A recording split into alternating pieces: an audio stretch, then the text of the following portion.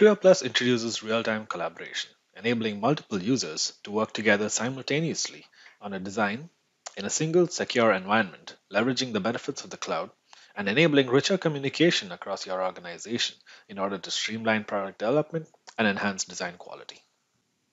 As collaboration is an integral part of SaaS, it's included natively in Creo Plus, so any user accessing Creo Plus will now see new icons on the top right of the Creo Plus window to either create a new collaboration session or to join an existing collaboration session. Under the folder browser in Creo Plus, you will now see a new section for collaboration, through which you can access a portal page showing you all of the collaboration sessions you have access to. This sessions page is accessible either through the embedded browser in Creo Plus or even a standalone browser. You can create a new collaboration session by clicking on the new icon and providing a name and description for your collaboration session. In this example, I'm creating a collaboration session to design a check valve.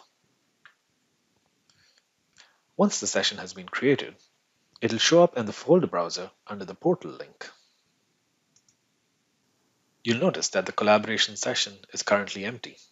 You can either start your design from scratch or you can load in an assembly from disk or your PDM system. For this example, I'm going to load in my assembly from disk. Once your assembly is loaded, you can start making changes within the collaboration session. You'll notice a few more icons in the top right of the Creo Plus title bar within a collaboration session, one of which is for collaboration history and the other is to create a new version. When I enable collaboration history, it opens up a graph which acts as the timeline for all of the changes captured in the design. Each change is represented as a node in the history.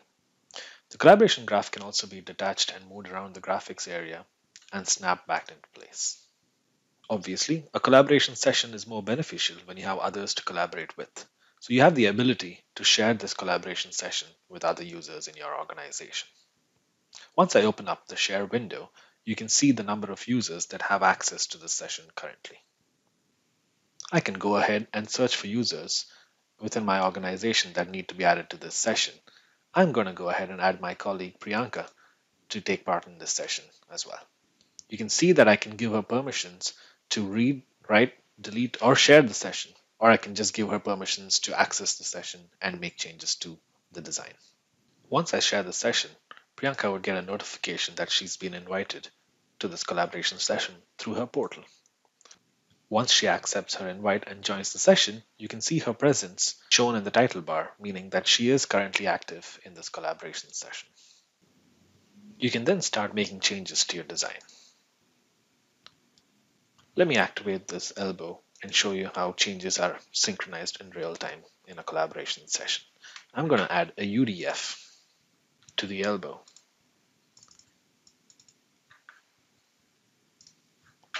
You'll notice when I'm adding the UDF that there's an edit icon that shows up in the model tree.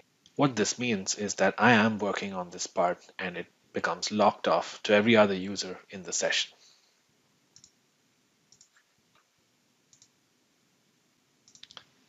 Once I'm done with my change, the session will automatically save the change and propagate it to every other user in session and create a change in the collaboration history.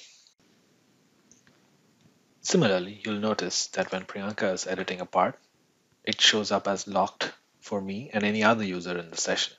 Once the edit is complete, the lock would then release and the icon would then disappear. As you can see, Priyanka did make some changes to the pillar and that showed up as a change on the collaboration graph. And now the lock that appeared has now disappeared. And I have gotten the changes that she made as well. This way, two or more users can simultaneously make edits and the system would capture all of those edits and merge them into changes on the history graph.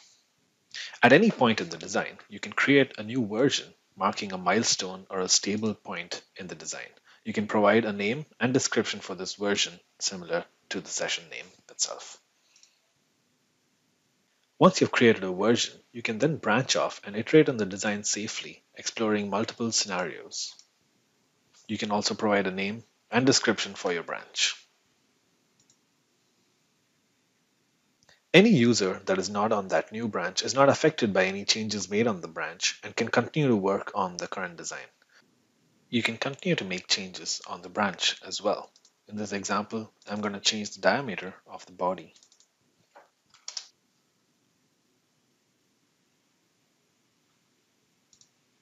Once the design regenerates and saves, you will see that a checkpoint or a change has been created on the branch. If I wanted to merge this back into the main design, I simply have to activate my current design and then merge the changes from the branch into the current design. You can see that the changes that I made on the branch are now merged into the main design as well. At any point in the design, you can go back to a previous change and see how far you have come with the design. You can also compare the two changes to see what were the specific edits that were made to the design.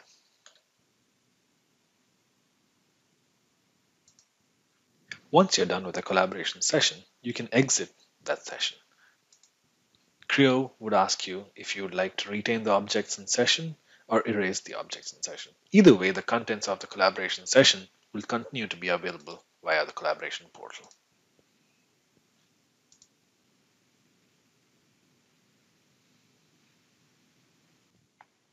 You can also add users that are external to your organization to a specific collaboration session. This is an admin level task, and the admin would have to invite the guest user via the admin portal.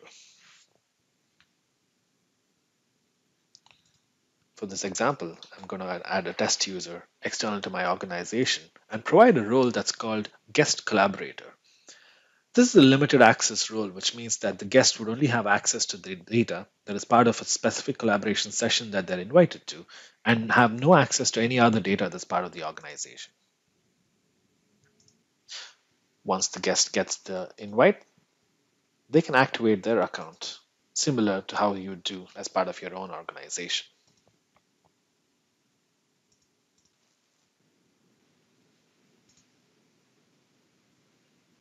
Once the guest activates their account, you can go ahead and invite the guest user from the share dialog from within Creo Plus.